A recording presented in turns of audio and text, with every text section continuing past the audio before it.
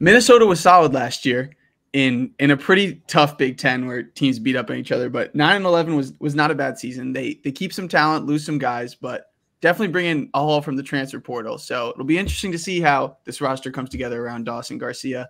Christian and Nick here with Tony Liebert, who covers Minnesota for Bring Me the News. And Tony, tell us what you've been hearing about this roster and in this Big Ten that's now 18 schools. What is the optimism that this team can finish in the top half? Yeah, they had a kind of chaotic offseason.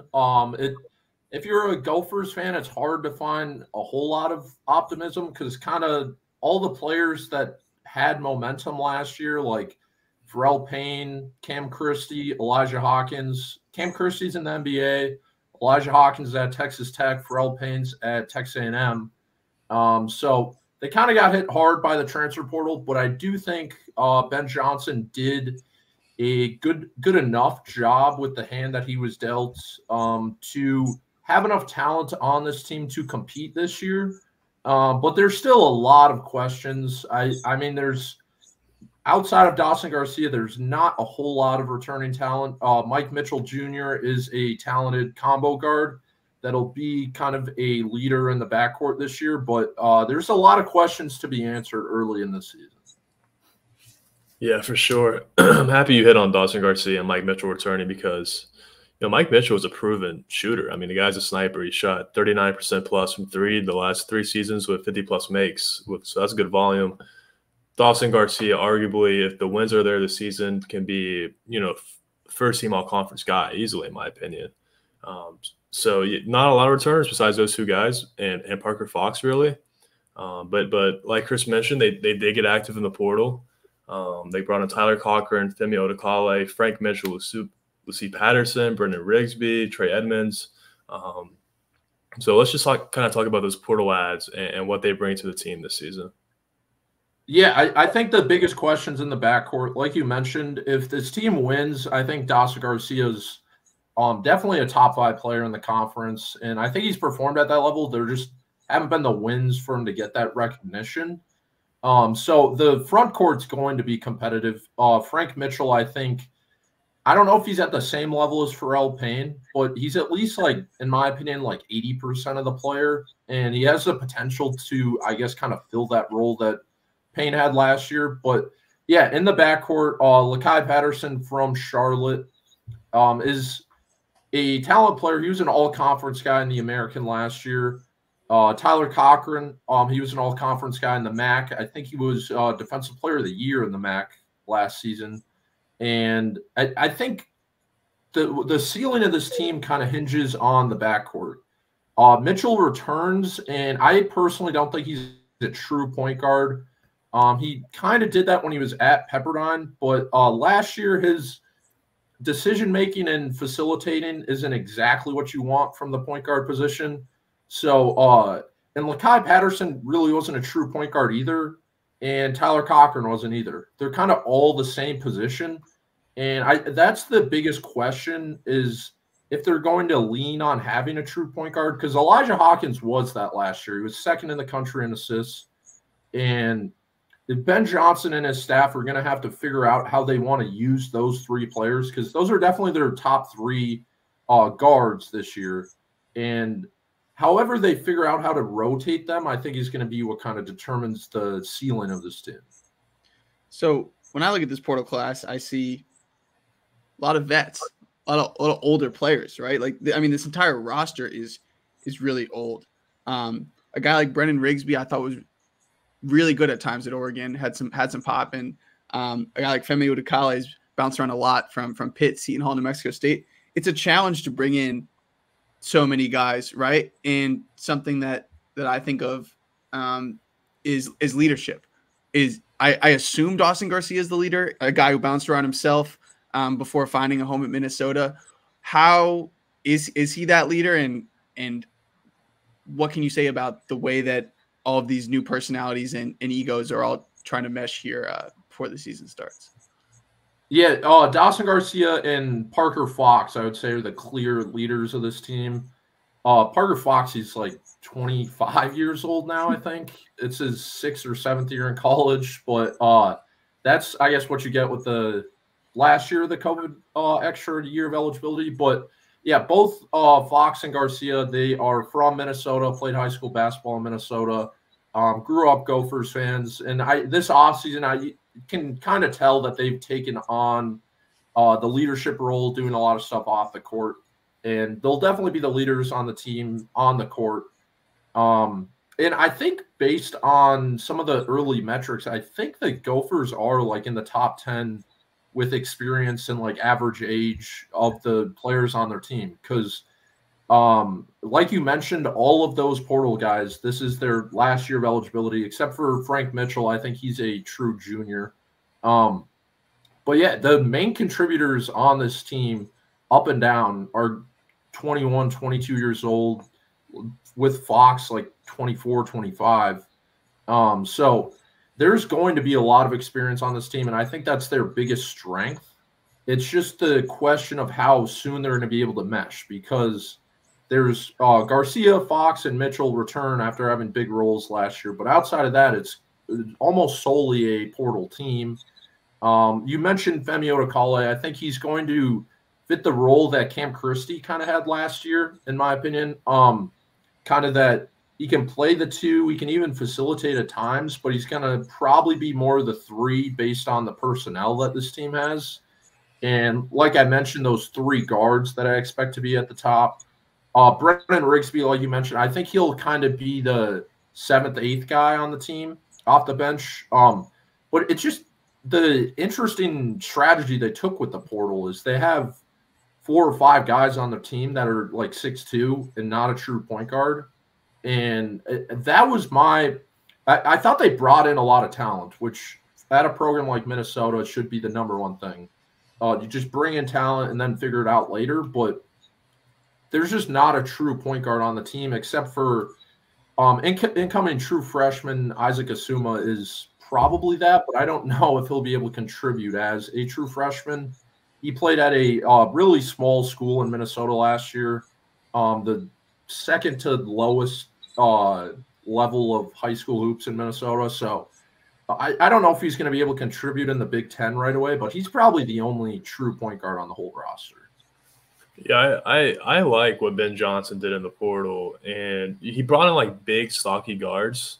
So the on-ball pressure defensively should be really strong.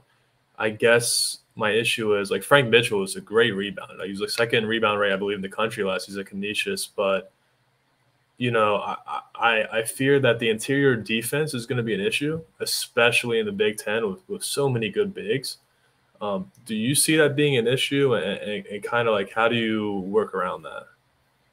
Yeah, that's a good question, because Pharrell Payne was he was kind of an up and down defender, but he was at his best. He was a pretty good defender last year. And Frank Mitchell kind of has a unique skill set. Like, he is a really big dude, but he's kind of undersized to play the 5.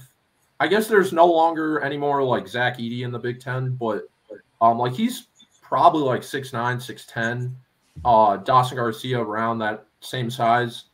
And the team gets more versatile playing Dawson Garcia at the 5. And in the Big Ten, against some of those bigs, a team like Indiana, I don't think Dawson Garcia will be able to match up with like Umar Ballo. But it'll be interesting, because since Ben Johnson's came to Minnesota, he's definitely shown the willingness to get versatile with his lineups. He tries a lot of new stuff early in the year. And I don't know how much we'll talk about the schedule, but the way that it kind of plays out in the non-conference for the Gophers, they don't really have many tough tests. So I think that's kind of what their strategy was, that they're going to be able to try a lot of new things in the non-conference. They don't have a true road game until Big Ten play, and they only play potentially one team in the Power 5 now, including the Big East. So they'll have the opportunity to try a lot of things. Frank Mitchell, Dawson Garcia will be the starting front court. I'm pretty confident in that. Parker Fox has shown versatility, and I think he'll be the first big off the bench. And then they brought in Trey Edmonds from UTSA, who's talented big man. Not very skilled offensively, but he could very well be their best defender. So if they struggle against some of those bigs in the Big Ten, they could maybe bring Trey Edmonds on a little bit more. But there's still a lot of questions with the rotation. So I think early in non-conference play, we'll see a lot about that. But I kind of agree with you that there could be some questions with defending in the paint. Well, when you bring up that matchup with Indiana, if with a guy like Omar Ballo, so do you expect Edmonds to play a lot more in that game? Is that more of a, are we fronting in the post a bit? Are we hard doubling? Like, or is it kind of like the Illinois strategy of we're just going to spread out and we know we're sacrificing the defensive end, but we're gonna outscore you. We're going to be an offensive minded team. Yeah, because I think that's what's interesting with this team. They could almost go with like a Baylor in 2020, like 3-guard lineup with Patterson, Mitchell, and Cochran, and then play maybe Odukale at the 4. That might be a little tough, but then Garcia at the 5, and they could try to just outrun people, and I think they have the personnel to do that. But like you mentioned, against a team like Indiana, you might have to rely more on Mitchell and Edmonds to defend them, and I don't know if Mitchell has the skill to defend a big that's taller than him, because like I said, he's like 6'9", 6'10". Ballo's like a true 7 foot, 7'1". And that's the questions that are going to be answered. Because I mean, I went to one practice, and Mitchell's a physically imposing guy, but he's built more like a defensive tackle than like a center in the Big Ten. Because he is a little undersized. But Pharrell Payne was kind of the same thing. Super explosive athlete, but at any level of basketball, you can kind of tell that sometimes when you're just lacking the height, you struggle against bigger players offensively. So that'll be something I think we'll figure out early in the year, but they'll have to figure it out before they face teams like Indiana. A guy like Femi Odukale, you mentioned his versatility of playing him at least probably the 3, potentially even more, but he played a lot of point guard too. When I look at Minnesota stylistically, 9th in assist percentage 2 years ago, 4th last year, and I understand you had guys like Elijah Hawkins and Talon Cooper, but you talked at the beginning of this call of there's not really a pure point guard. So is it do you think that stylistically this will be a team that is zipping that ball around and moving a lot because you have so many guards that everyone's kind of averaging a couple assists per game versus it being one guy with 6 or 7? Is that something Ben Johnson wants to play away where the ball's zipping around like that, or just personnel wise has he just had those guys like Hawkins and Cooper that led to those numbers, do you think? Yeah, I think that'll be kind of, if this team like unlocks their full potential and they're competitive in the Big Ten, I think it's going to be leaning on that versatility. Because last year, Cam Christie early in the year played a lot of point guard, which looking back is kind of weird because he's just not a true point guard. He's more of like a 2 or 3, and I think Odukale has a similar skill set in that aspect. So I think he could facilitate a lot and run the offense depending on lineups that they use. And I fully expect, I think 3 or 4 guys on this team are going to average like 3 assists a game. And I don't think there's going to be an Elijah Hawkins that averages 7 or whatever he was at last year.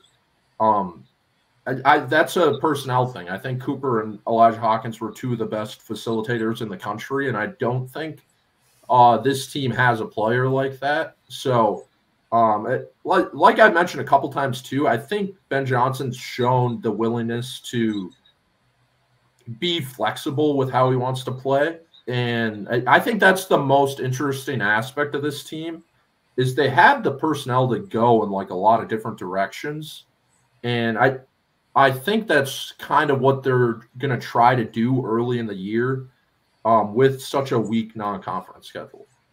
Yeah, you mentioned a few minutes ago, you said the word outrun. Chris had mentioned zipping the ball around. You just said again, like they can go in different directions. And I want to know if this question would be smart for Minnesota to do. Ben Johnson, average tempo Minnesota last 3 seasons was 265. but he's slightly upticked it every season. They were 280 year one, 260 year two, 240 year three. Do you think with, better on-ball guards, do you think that pressuring and speeding up the game and playing a faster tempo would be ideal and smart for Minnesota this season? Yeah, I personally think so. I also think that's just the best way to play basketball at any level. But I think they have the personnel to do that because Frank Mitchell is very much – he can get up and down the court. He's a really good athlete and kind of that rim running type of big. Like, he's not going to step out and take much jump shots. But Dawson Garcia has the versatility to defend multiple positions, and I think Frank Mitchell will have the versatility to switch on ball screens. So I think they need to lean on that. I think this team has a lot of good athletes. Femi Odokala is a very good athlete. The guards have a unique skill set that they're not necessarily probably the fastest players with the ball in their hands.